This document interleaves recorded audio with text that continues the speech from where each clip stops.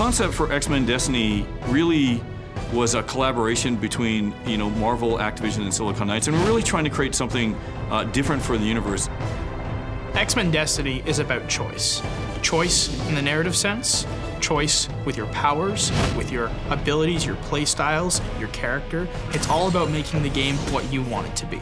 There's been a lot of games where you could play, well-known X-Men characters like Wolverine. So what we wanted to do was create a universe that's definitely rich with those characters, but create a style of game where you could choose your own path through those and really mold it in ways that, would make it a different experience. X-Men Destiny takes place in San Francisco.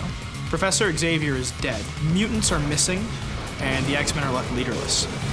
Cyclops has become the new leader of the X-Men, but they're disjointed, and the Brotherhood is seeming more and more attractive. They're declaring open war on anyone who threatens mutant kind. And you play a new mutant, one of 3 characters that we've worked with Mike Carey to envision and create of different backstories.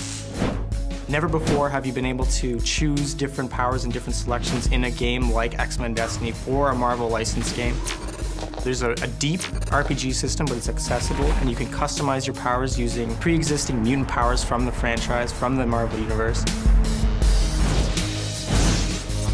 We've got a lot of great talent in X-Men Destiny, acting to, bring the characters to life.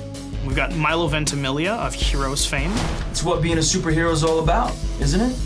We've got Jamie Chung, fresh off of Sucker Punch. I know a lot of X-Men are upset with him, but everything he does for a reason. We wanted to make sure that this was an authentic X-Men experience from start to finish, so we wanted voice talent that could pull it off. This is a very creepy place.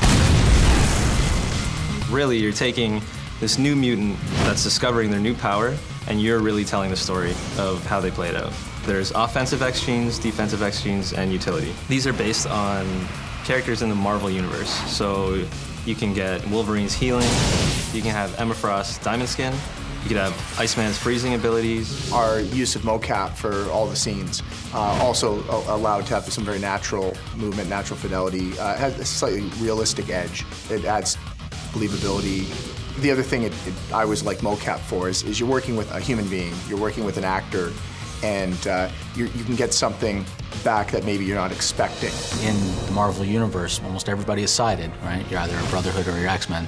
Sometimes they flop, but you have to choose. Your goal is to create this new mutant, and you really need to hear both sides of the story. You're going to choose your team, and that's the whole point. What embodies a member of the X-Men or a member of the Brotherhood of Mutants is really their ideals and their beliefs, and we really wanted to show that your character going down a certain path is an evolution of how they think and how they feel and how they behave.